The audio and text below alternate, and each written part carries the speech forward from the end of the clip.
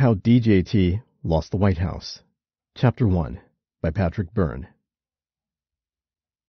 I am going to refrain from saying too much about mine and Sydney's relationship. For one thing, over time it became something like I was working for her, helping her get answers to questions. Then, if I recall correctly, she became my lawyer. Whichever it was, in time the relationship became something for which privilege surely applies. One cannot selectively waive privilege and just share things one wants to share while claiming privilege on the others. I know that. But what I can say is that our relationship started with me walking in off the street as a volunteer with information. And so I can talk about that phase of the relationship, but in time it became formal enough I will not be able to say more.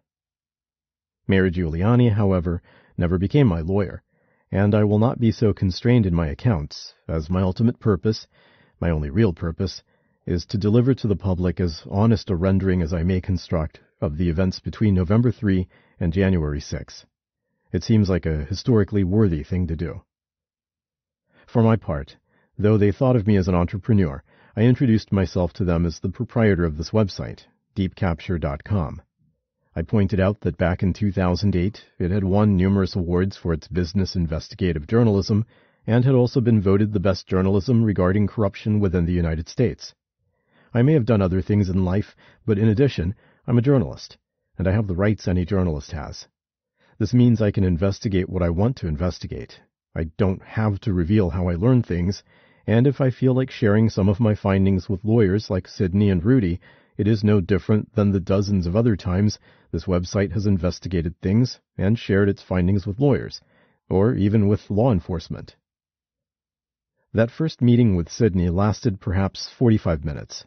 I found her sitting nearly by herself, perhaps an assistant and junior lawyer with her, in a nearly empty space on one side of the office building. She was well-informed and open-minded.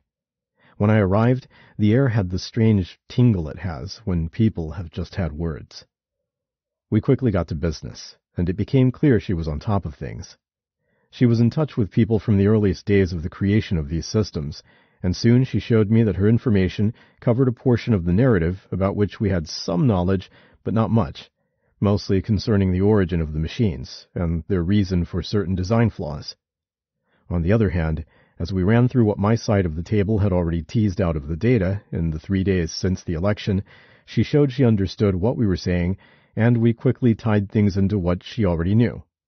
It was a highly productive first conversation, and she ended it by telling me that I needed to go to the other side of the office, find Rudy, and immediately tell him everything I had just shared with her.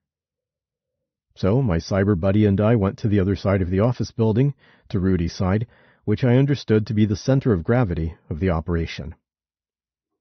I should explain what I expected to find. I expected to find a command post, staffed by lawyers and quants.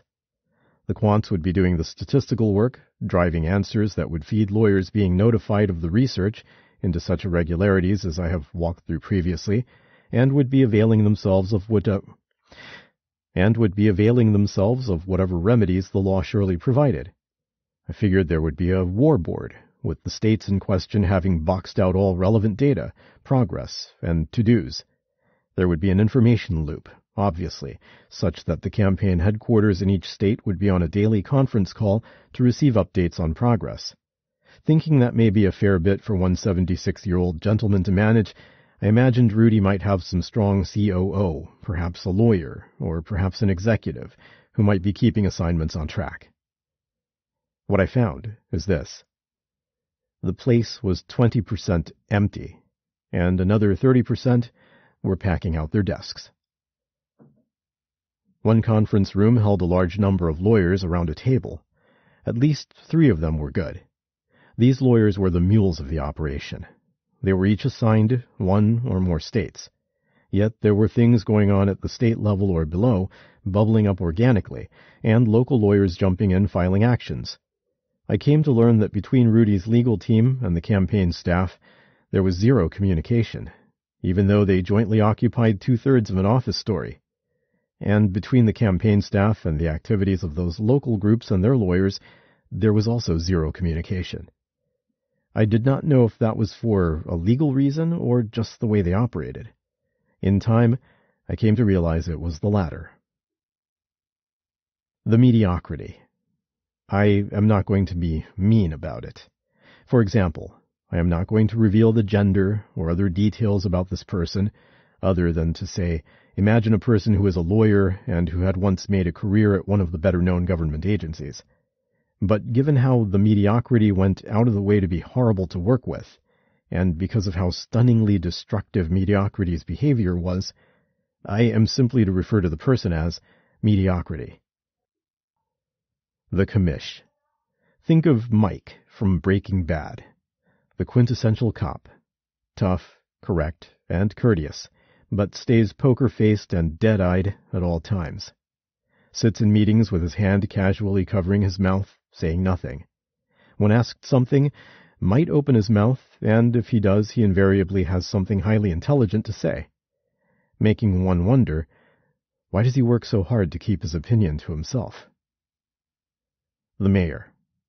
Rudy Giuliani. I was in the hospital in New York for the late 1980s, and remember occasional mafia killings outside Brooklyn joints or some midtown steakhouse. It was always good for business, they'd say. Rudy was U.S. attorney there and then, breaking up the mob.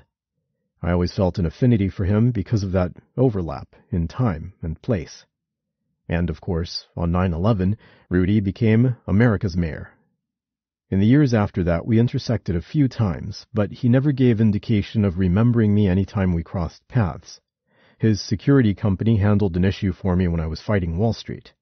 I doubt he remembers, but when he ran for president a dozen years ago and came through Utah, for some reason I was called by local Republicans and asked to introduce Rudy at a gathering in some large Utah home. I studied up on him, drove over, and gave a short introduction on Rudy Giuliani to the crowd, lasting about 30 seconds. He took over, and we shook hands, and that was the sum of my contact with Rudy Giuliani in his political days. I do remember something from the Q&A that day that impressed me. A question on abortion came from the staunchly pro-life crowd. Rudy answered the questioner's thrust. No, I'll never support a law that criminalizes abortion for the woman. Laws on abortion have always been directed at the activities of the doctors, not the mothers. I'll never put a woman in jail for having an abortion. If that is what you folks are looking for, I'm not your man. He lost 2/3 of the audience in that moment, but gained the respect of 1/3, among them myself, if only out of respect for such rare directness from a politician.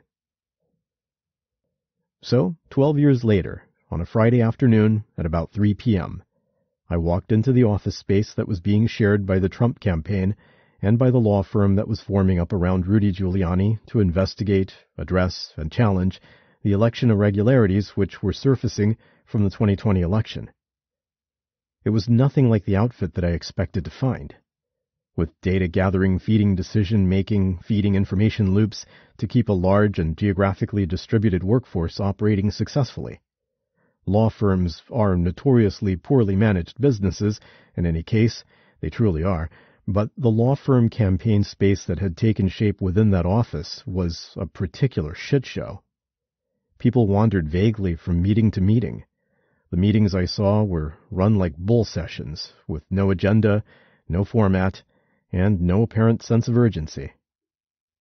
Within about 45 minutes, I was ushered to a room where I was to have 30 minutes with Rudy. Physically, he was more of a grandfather than I remember, less robust, a bit more hunched, and a bit more irascible. I explained to him carefully the outline of what we understood at that point, an outline such as the reader might have after watching this presentation by the MIT Math PhD Dr. Shiva, or the exposition by Seth Keshel, as well as the cascade of stories regarding porous security in election software, all referenced above. I feared overwhelming him, so I tried to simplify. As I spoke, he occasionally grunted stoically, and it was difficult to judge what was sinking in. Yet after only 10 minutes, I saw Rudy checking his multiple phones for texts, right in front of me as we sat together, conversing with one of his assistants, sending someone on a side errand, or receiving a report back. It felt rather strange to be talking to a man who was paying so little attention, but the commish, sitting on the side, motioned for me to continue. After no more than 30 minutes, I was ushered out of the office, but told to hang around. Eventually I was brought back into a smaller room with Mayor Giuliani, and again asked to explain what I think happened. Realizing I may have overwhelmed him with my earlier explanation and gotten him lost in the forest for the trees, I broke it down simply and slowly, like one would for one's 76-year-old grandfather. Again, within 5 to 10 minutes he was fidgeting, grunting on occasion, sending people on unrelated side errands, checking his multiple phones for texts, and typing people responses. Meanwhile, I tried to stay on track. Yet there was a moment 15 minutes in when I got a whiff of something in that small office. Medicine? Booze? Just as I was taking a sniff to determine, someone rushed in with some unrelated issue, and I was escorted from the office. Again, I wandered around among the staff, most of whom were professing to know nothing about what was going on, and many others of whom were packing up their desks into bankers' boxes. I was perplexed, and found myself drifting around the convoluted office space. 30 minutes later, I was strolling outside some other conference room down the hall when I heard Rudy's familiar voice saying, "Don't understand a goddamn thing this guy's saying," drifting out of a doorway.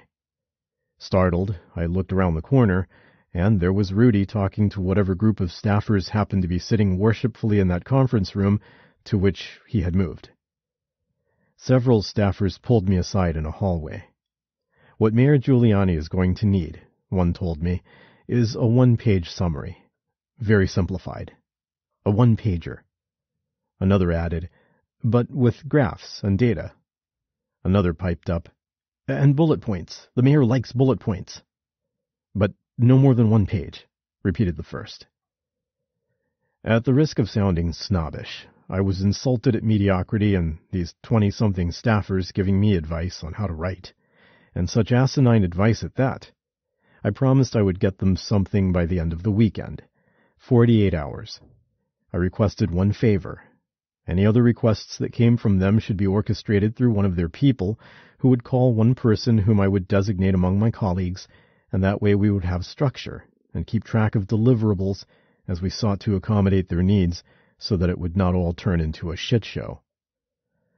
Then I left and drove back to D.C.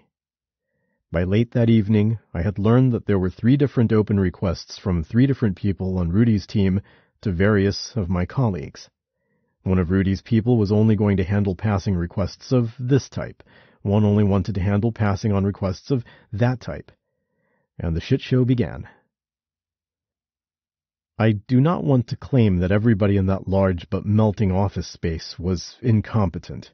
As I said, there were 3 smart, competent, skillful lawyers, a 4th if one counted a constitutional law scholar who was in and out, and there was a superb and astonishingly supermodel pretty 21-year-old acting as a senior assistant.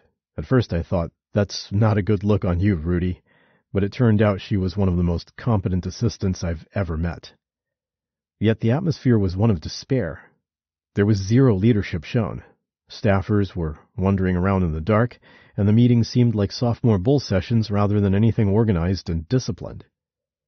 From occasional contacts with several of those staffers over the weeks that followed, I learned what had happened on that day just before I arrived.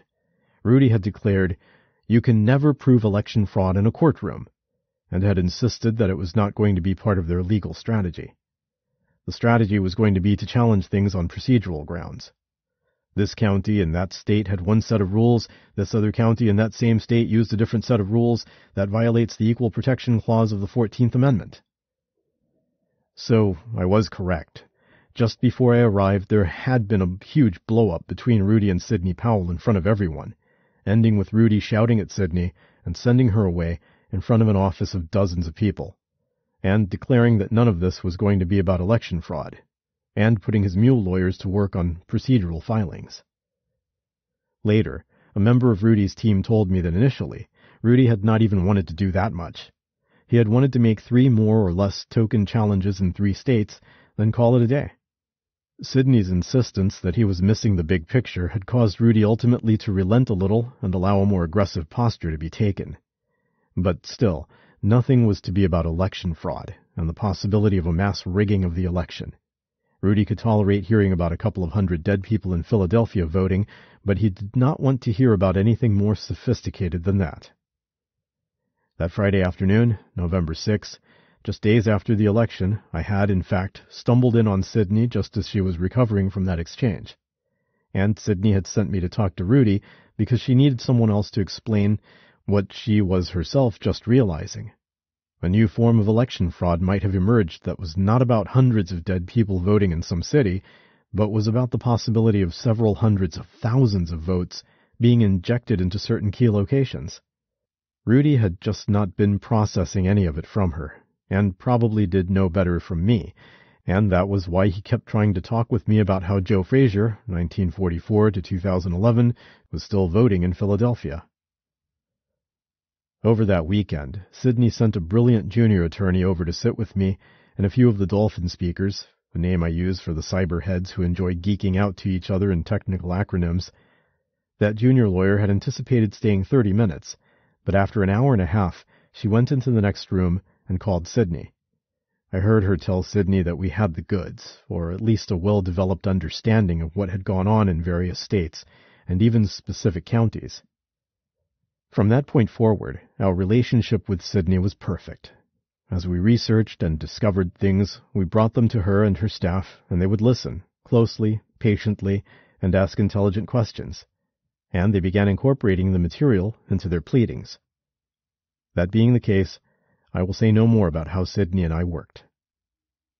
Mark Twain once ended a long letter to a friend by writing, "If I'd had more time, I would have written you a shorter letter." In those 2 days after meeting the mayor in his offices, I had time, and by Sunday afternoon I was putting the finishing touches on the most simplified one-page account that I could possibly create. My aim was to make the story so pared down that this time the mayor could not lose the forest for the trees, that the mayor would grasp the entire narrative in one succinct one-page bullet-point read. At that point, once he understood the big picture, we could begin diving in on each of the subclaims. Data would be gathered, affidavits taken, and so on. But to begin with, Rudy needed to read and absorb a one-page briefing. In fact, it was about 80% of a page, into which I had distilled the research of about a half-dozen different people who had been working down a half-dozen different alleys. It was as pure a distillate as could be achieved, if I say so myself. I included a second page of one graph concerning one state backing up a claim made in that one-page narrative. Once Rudy grasped that, I figured, once we agreed where we were, I would then supplement with additional graphs for each of the other relevant states. Affidavits that were being gathered would be adduced to document each of the other points made, and so on and so forth. But this time we were going to crawl, walk, run. Sunday evening I got a phone call at 11 p.m., telling me Mayor Giuliani and his entourage were dining in such and such a Georgetown restaurant, and would I mind bringing what I had written over to them. I got dressed and went, but when I arrived, his security told me to sit in the bar and wait. I did, for 45 minutes, until someone came out of the mayor's private dining room to tell me the mayor asked that I not come back to his table. Security was concerned about me, for some reason, but asked me to simply send into the private dining room the paper I had written. I sent it in, then left. Later, 2 people in that room told me what happened when my paper arrived. First, in the 90 minutes between 11:30 p.m. and 1 a.m., Mayor Giuliani imbibed 3 triple scotches on ice, 9 shots of alcohol. Those relating this story could not vouch for what he had drunk before 11:30. Second, in front of everyone, Rudy took my paper and read it for perhaps 45 seconds, then put it aside, saying, "I'll get to this later." Third, the mediocrity was at the table. The mediocrity picked up the one-pager Rudy had set down, and holding it between fingers like it was a turd, announced with a laugh, "Can you believe Byrne worked all weekend and this is all he wrote?" 9 hours later, Monday morning at 10 a.m., Rudy Giuliani took the stage at a joint press conference held with Sidney Powell and Jenna Ellison. Rudy was meant to give a synopsis of where things stood, and then introduce Sidney Powell, who was going to discuss the possibility of mass election fraud on a scale no one was yet comprehending. That it was not about a couple hundred dead people voting here, or a few hundred people who had moved away there, but about something deeper, systemic, unprecedented. Instead of sticking to the plan, Rudy Giuliani got carried away, and huffed and puffed his way around the stage for 40 minutes about how many hundreds of dead people had voted here, and how illegal people had voted there, and Joe Frazier still voted. As he worked himself up like Grandpa, repeating all the same points he had been making for days, hair dye ran down both sides of his face, unnoticed. 9 hours earlier, he had had 9 shots of whiskey in under 90 minutes. Another story that came to me from those times within Rudy's offices. One Pennsylvania lawyer, a female, had taken on the job of a filing in Pennsylvania. She received a message from opposing Kirkland and Ellis counsel that was so threatening, so unprofessional, that Kirkland later had to withdraw from the case. Shaken, the female Pennsylvania lawyer turned in a draft filing but withdrew her representation. Rudy had had to find a firm, overnight, that would finish the Pennsylvania filing. He finally found a lawyer in Texas with election experience who finished it and got it filed in Pennsylvania. It made no mention of election fraud and was instead focused on the procedural equal protection arguments. Rudy only read it on his way traveling to the Pennsylvania court where he was to defend it. Upon reading it, he apparently told his companions, "This is the worst piece of shit filing I've ever had to stand up in a courtroom and defend." He went into that Pennsylvania courtroom and was destroyed. Somewhere in that interaction in the courthouse, the judge said, "But you are not alleging election fraud?" And Rudy said, "That's right, Your Honor, we are not." We got a call from Rudy's team that we needed to have a set of computer forensic specialists down in Georgia the following morning. They would be provided access to a set of voting machines they could exploit. The licensed and certified computer forensic people in question demanded answers, such as, where are the machines? What kinds of machines are they?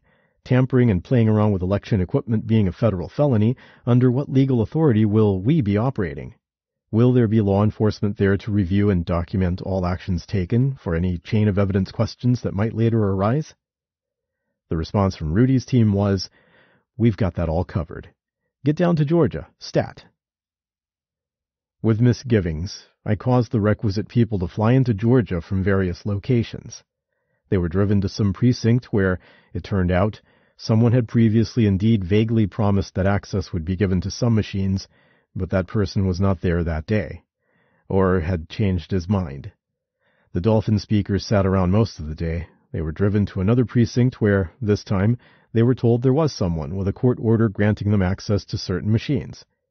No such person was there, but a group of hostile county employees was. Again, they sat around waiting for Rudy's lawyers to arrange legal paperwork, but nothing arrived. After hours of waiting in the parking lot, in the early evening, they drove away. And as they sat at a traffic light a half-mile down the street, they saw 17 police cars, light bars flashing, go rolling by to the building they had just left. My cyber buddies quickly and safely returned to their respective homes. Over the next month and a half, a number of my colleagues interacted with Rudy from time to time, afternoons and evenings and weekends. Nearly all mentioned 2 things: the inordinate amount of attention he was paying to his daily podcast, and second, his drinking. His own staffers were mentioning it to us. Something was clear to all who were around him. Almost every evening, and many early afternoons, Rudy was shit-faced. That, and his podcasts, were the only guarantees in Rudy's life. Let me move on, and instead describe what I had only previously hinted at. In the days after the election, people were getting in contact from all over the country. Often there were networks of people in various states, self-organizing and diving in on various aspects of the rig. What people had experienced in polling stations, what they had been told, what polling observers had experienced. These people sent delegations to find me. Soon there were witnesses to various events flying in, along with the leaders of networks who had found me. I was deluged with offers of assistance. Volunteers from all over the country, many with backgrounds in law enforcement and military, were getting in touch through the grapevine and asking to be allowed to help in any way. It felt like anyone with half a brain could see the rig, the telling patterns. None wanted to be paid, though at the expense of deep capture, I would fly people to see other people and put them up in hotels to get debriefed. So in that first week after the election, I was fashioning exactly what I expected to find in Rudy's office. an operation of some kind. We had the cyber guys all ready, and quants, before November 3. But by a few days after the election, we had so many witnesses and whistleblowers and people with relevant stories seeking us out, and so many were flying to D.C. to find me, that we had to set up operations in hotels scattered around the city. From our volunteers with a background as military officers, we found our debriefers and created a system where they were privately and professionally meeting with the whistleblowers and witnesses, listening to their stories, and crafting summaries. These were being fed up into a chain of analysts who were jockeying those pieces together with information coming together from our cyber guys and other sources, and building a picture of increasing granularity of what had happened on November 3 to 4. Somewhere in the months before the election, retired General Michael Flynn and I had met telephonically. We had known of each other for many years, as there is a strange connection between us, a deceased man who had played a role in both of our lives decades past. Conversing with Mike was like meeting and speaking with another entrepreneur. We finished each other's sentences and saw what needed to be done almost without conversing. At some point, he arrived on the scene, and I told him in detail about this assemblage of talents that had come together in various ways. The cyber guys, the quants, the flow of witnesses and affiants into our circle, our structure of multiple debriefers, our information flow back up to a circle of analysts putting everything together. I had rough-hewn the whole structure expecting Mike's eventual arrival, with the understanding that when he arrived, I would be handing the keys to it over to him. Mike seemed to be pleased with the steps that had been taken thus far, within a week of the election. I received a request from him to relocate the top of that structure to a location far away from D.C., far away from any city, in fact. The information flow that was springing into existence was to come up those networks from around the country, through the capillaries of the debriefers and report writers, and into a central analytic station. I thought of that as the liver. Mere yards away, there would be an office full of lawyers acting as the legal intake for the information we were pulling up. In short, the structure I had built by instinct, he wanted to be plugged into the lawyers who would be playing the legal chess. We agreed that both Sidney and Rudy would go to all output from this structure. I moved the structure to the location he requested. There was a team of lawyers in place there. However, around them, there were a variety of people with no discernible roles, and who gave me the creeps. One ex-agency female, a large, loud woman, and not a lawyer, suddenly became quite the unbidden organizer. Another participant, a cocky Englishman with a military background, suddenly announced that he was the gatekeeper between this room and that. It all began giving me quite a nasty feeling. But after only 2 days I got word from Flynn. Things having been stood up and roughed out as we had agreed, as had seemed obvious to both of us, with barely a need to converse, Flynn called and told me he wanted to fly in and take over, and have me go back to D.C. to start speaking to the public. We agreed we would cross paths for 30 minutes in a certain location as we switched places. I got ready to leave. I told the cocky British man that I needed him to pass on 3 key messages to someone I was not going to have a chance to see before leaving. He agreed. I said each one simply, and he nodded curtly after each. When I was done, I asked him if he understood. He said casually, "Yep, got 'em all." "Okay, repeat them back to me," I told him. He stared at me, unblinking. "You say you got them, so repeat them to me." He could come up with nothing. He had not actually listened to a word. I told him to get a pen and paper and make 3 notes. He did so begrudgingly. For some reason, I was supposed to take the ex-agency woman back to D.C. with me. We drove to the location at which Mike Flynn was arriving. Once there, the female slipped off to the side and told someone that she had learned something that meant she had to stay behind. Flynn arrived, and we had 30 minutes on a tarmac together. We caught up, synced up. I told him that I had misgivings about a British guy who was at the camp, and about the ex-agency woman who was hovering around me. Then I left. The next day, back in D.C., I received the word.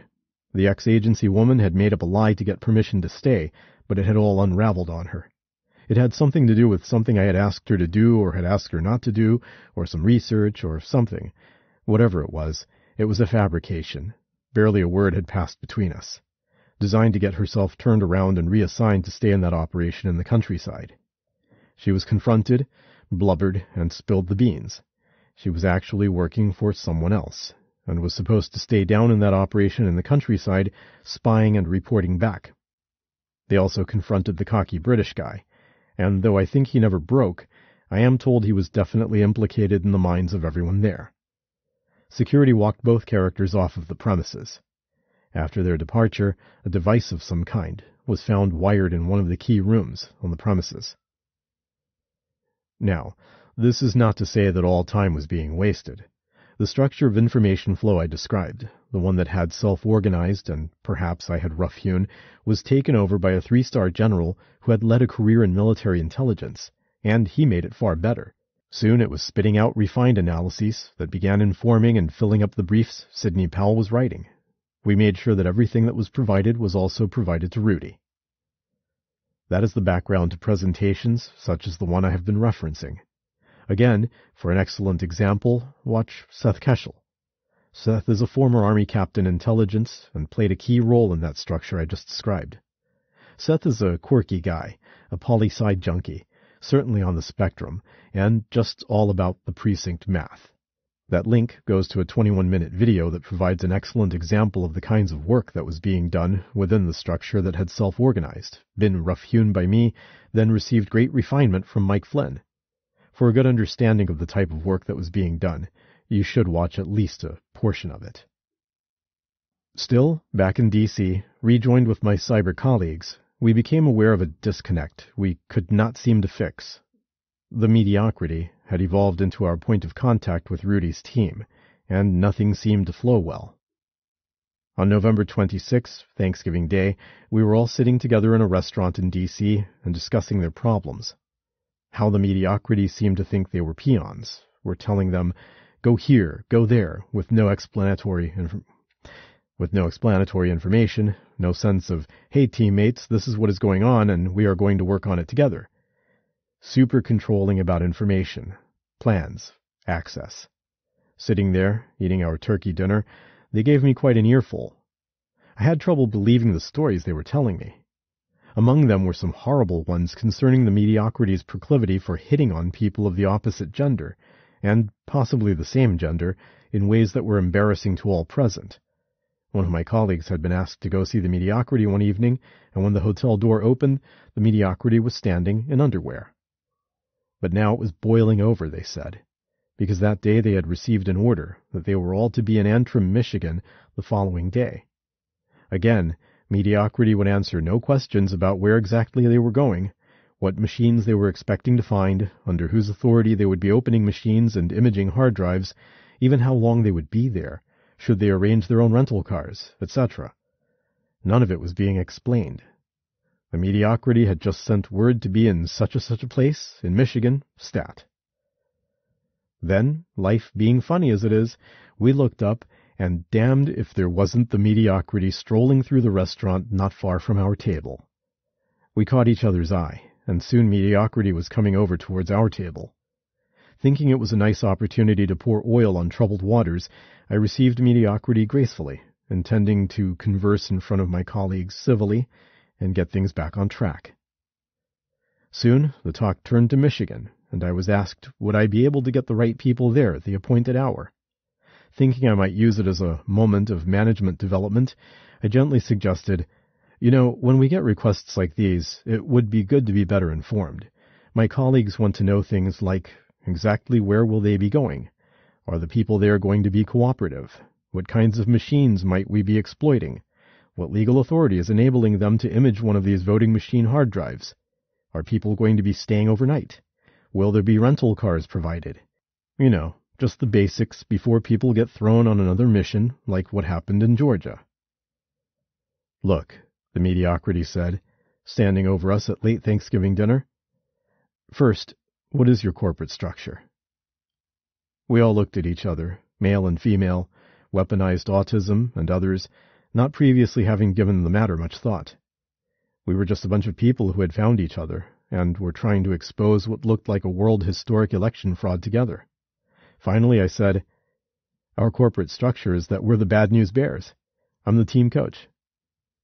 Okay, Patrick, Mediocrity continued. Here's what's going on. I've told you where you need to be in Michigan tomorrow.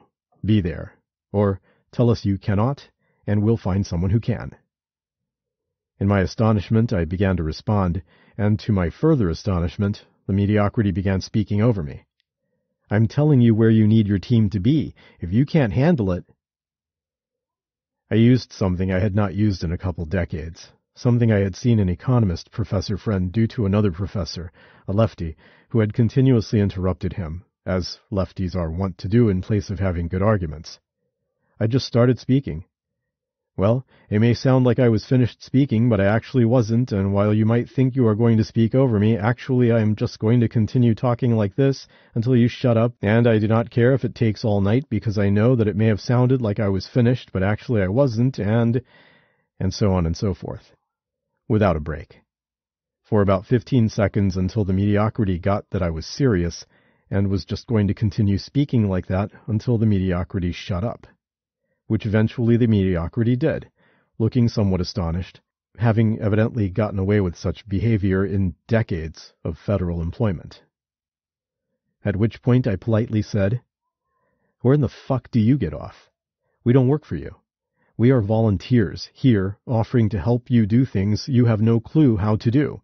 Go find someone else anytime you want. The way you folks work in this city is astonishing. If you ever try to work at a modern company like Google or Facebook, your ass will be fired in a New York minute. You suck. I surprised myself, because I do not normally speak that way to people, but I did that time. Perhaps it was 3 weeks of frustration boiling over. I told Mediocrity that conversations with Mediocrity were constant games of narcissist deflection.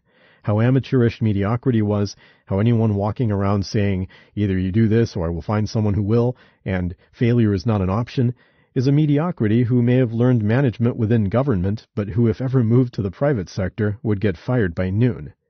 When making such requests of my colleagues, any competent person would provide relevant information. Fill them in on the mission. Let them brainstorm. They'll likely be able to contribute. I saw Mediocrity was crestfallen, and realizing I had overdone it, I gently escorted Mediocrity away from the table. I tried to soothe things over a bit, and put a nice facade on things, and not leave Mediocrity embarrassed. As we parted, Mediocrity turned to me and said, Don't worry, I'll be with the president. I'll make sure you get full credit for all of this. Exasperated, I returned to my seat and my friends. Minutes later, we saw that Mediocrity had, in fact, been part of a larger party, and walking out with that party was none other than Mayor Giuliani. I quickly saddled up to him on the side. It was about 10:30 p.m. His step seemed unsteady, and I went to his elbow like one would escorting an unsteady grandpa to his taxi. We tried speaking, but whatever he was saying was indistinct to me. Finally, I told him, Sir, this is not working out well with your colleagues. May I respectfully request a way that I might contact you directly, so we can keep things on better track? The mayor pulled out his cell phone and had me take his number. In that weeks that followed, I called and texted that number on at least a half a dozen occasions. Not once did Mayor Giuliani ever respond to me. Over these weeks, there were a number of excellent White House staffers whom I got to know. Smart young men and women in their late 20s, generally. Some, but not all, were Trump enthusiasts. They filled me in on details here and there, snippets of what was happening behind the scenes among the campaign, Rudy, and the White House. One evening, once we were close enough, I let down my hair and said, This is a shit show. Is this normal? One of the staffers, and mind you, a highly pro-Trump one, said, This is it. This is the Trump White House. This is how everything has run for 4 years. The Bad News Bears got where they needed to be in Michigan, when they needed to be there. The Mediocrity was there, along with other lawyers and staff from Rudy's team. They went to the precinct in which they were expected, and, like Georgia, it was a bust.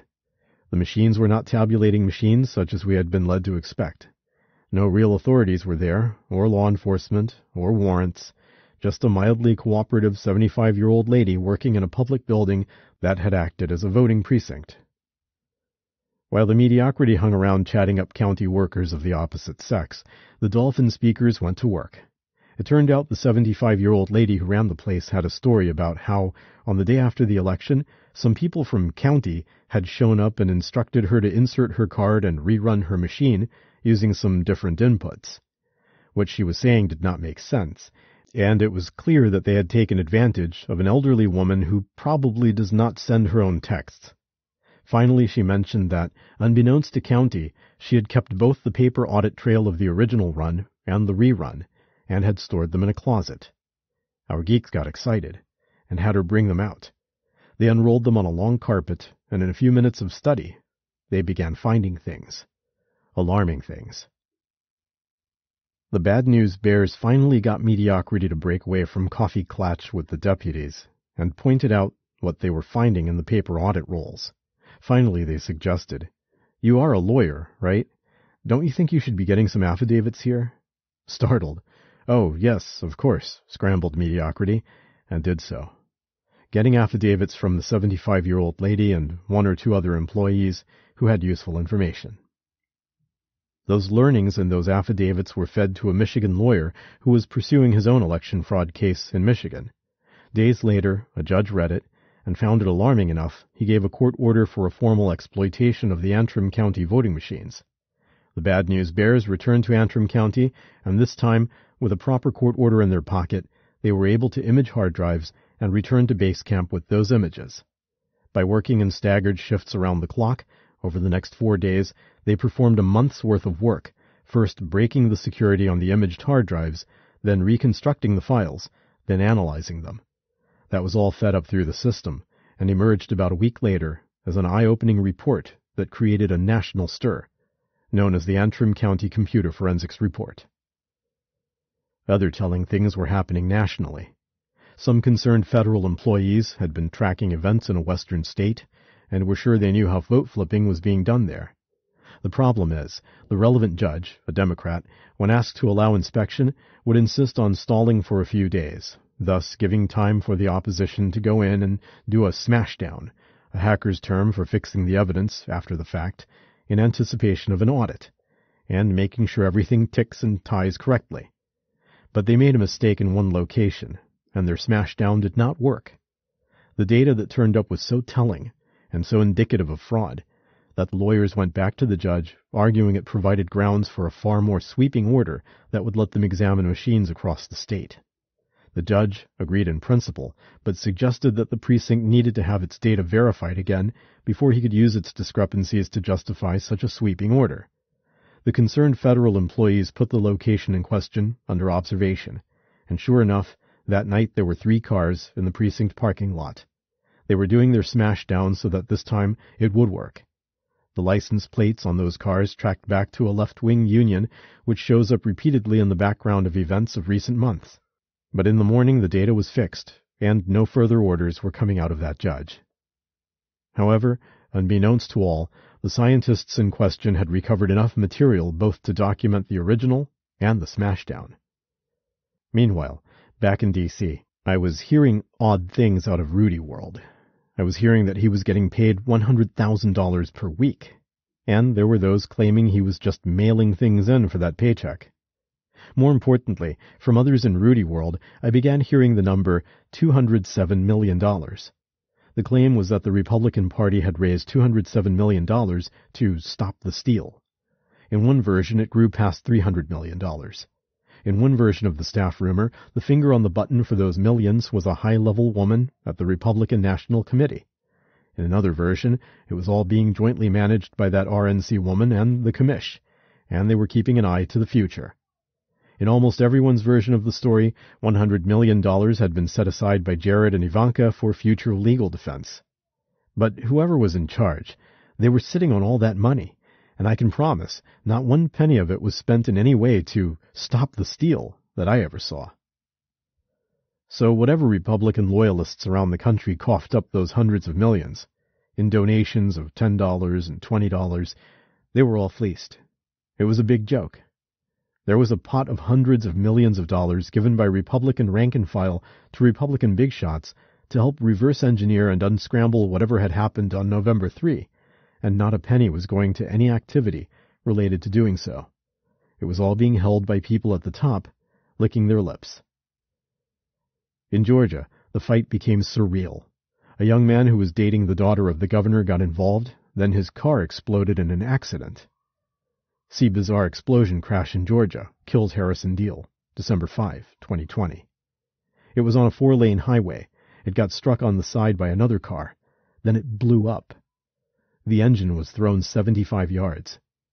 Videos of the accident, most of which seem to have been removed from the internet, show a car burning in a fireball. It was quite an ornery car accident. Then the Georgia Bureau of Investigation got involved. 3 days later, the officer conducting the investigation committed suicide. One faction from Georgia had been in touch with me from days after the election. This was an interesting network of people with law enforcement and quasi-law enforcement backgrounds. Since November 4, they had been reverse engineering the rig there. They had put people and locations under observation, had been filming varieties of activities through telephotos. They mapped and tracked numerous parties involved, and even tracked the organizers down to a small element, a Leninist cadre, who were staying in a motel together and managing shenanigans around the state. For their own reasons, this network helping me needed to stay in the shadows. Just as the weeks rolled by, they were providing good information, helping us reconstruct what had happened in Georgia. A technologist named Jovan Pilitzer, inventor of the now ubiquitous QR code, went public regarding his technologically oriented investigations into the Georgia election. Over those weeks, Rudy managed to schedule a few hearings in a few states. Some were official, I think, but most were conducted out of rented hotel spaces. His star witness was the colonel from military intelligence, with whom I had been working since August, who essentially was brought to these different states to report and synthesize the information that the bad news bears were surfacing. He did an able and convincing job, but we all began to wonder, what's the strategy here? Is there a strategy? Rudy's strategy, if there is one, just seems to be a long march through the courts, taking cases to the states and appellate levels, imagining he is going to win by running the tables through the court system. But that was not going to work, as the courts are ponderous anywhere, especially disinclined to get involved in election matters, and we're already setting court dates out past January 20. Yet Rudy just kept plodding along, with an occasional hearing, a daily podcast. It did not make any sense. One activity that began bearing fruit was our investigations into foreign involvement in the election. This will be the subject of a piece of its own. Mike, Sidney, myself, and others developed a solution in a can. It was really the same solution we had started within in mid-November, but redone by a general and a top-notch lawyer. Under various orders signed previously by both Obama and by Trump, if an election had foreign entanglement, the president had a broad spectrum of powers. There was indisputable evidence of foreign involvement on countless fronts, but we were asking that only a narrow set of his powers be invoked. Based on the information that had been turned up, the president should use his powers under the requisite executive orders to send U.S. Marshals and the National Guard into the 5 problematic counties, open up the paper ballot backups, and recount them on live-stream TV. If there were no big discrepancies, Trump would concede. If there were big discrepancies, such as 500,000 vote discrepancies that we suspected might fall out, then more aggressive courses of action could be countenanced, such as a rerunning the election in those counties or states. The recount of the 5 counties could be easily done in under a week, and if it justified further action, the entire resolution could still be achieved on a constitutional timeline. It was either that, or an election whose integrity was doubted by 47% of the electorate had to be choked down. General Flynn drafted a beautiful operational plan for such a mission. One signature from the president, and the whole thing would be set in motion. The teams created from the right military and National Guard units, the precise directives to each. The most expansive version of the plan had recounting to be conducted in 17 counties around the nation, Democrat and Republican, so no one could claim that targets were cherry-picked beyond the problematic 6. That most expansive version of the plan envisioned paper ballot recounting, plus imaging of hard drives of these voting machines for further forensic analysis, but not seizing the machines. They were to be left in place and just have their hard drives imaged. An uber-expansive version of the plan would have had the paper ballots not just recounted, but forensically audited. But we thought that was too much to ask for, with the possible exception of Georgia. However, in a pinch, we could hit just the problematic 6 counties, and even simply recount the boxes of paper ballots, and have a preliminary answer in 2 to 3 days, thus ending a great deal of national drama. Mike and Sydney had the legal research, the draft finding, the general's execution checklist that would, upon presidential signature, make everything run like a Swiss watch. And yet, things slid and slid. Rudy went off to organize a hearing in a hotel room, and wanting one of our people there to speak. Days spent waiting for warrants that never came. Absolutely no sense that there was anyone with a plan, let alone executing one. We saw the constitutional deadlines beginning to loom. The days turned into weeks. December came, then mid-December. Yes, we had matters spinning in various states. Yes, we had cyber teams inspecting packet traffic and finding foreign interactions. Yes, we were finding that every new voter in Nevada had his or her registration transmitted to Pakistan ISI. Yes, we were finding vote-counting machines with wireless cards in rooms with smart thermostats that had been breached from overseas. Yes, we were learning why voting rolls were kept live overseas, but Mike Flynn and I had a sense that our side was chasing its tail, that the other side was just running out the clock, and Rudy's approach would surely allow that. At one point, I learned how the president was staying involved. Periodically, the mediocrity and Rudy Giuliani were going over to the White House to brief him. Really, no kidding.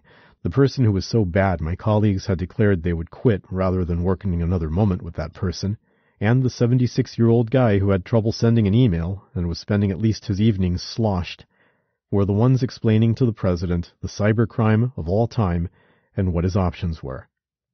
At first I thought it was a sick joke, but I confirmed it. The mayor and the mediocrity were the ultimate point people on the mission of addressing this world historic event. Flynn and I felt sick. A frequent subject of mutter between us ran along the lines. Why the fuck are we doing this?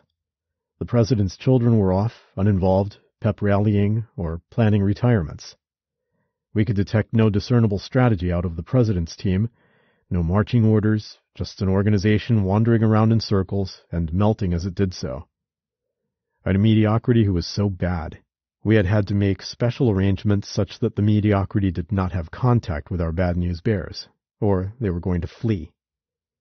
And the whole mess was led by a 76-year-old gentleman, a man beloved by all, including myself, but who 6 weeks into what might be the most sophisticated cyber theft in all of history, still could not have a coherent conversation beyond, "Did you hear that 211 dead people in Philadelphia voted? Dead people? And they voted. Joe Frazier's father voted. Have you heard?" And then we would remember why we were doing it.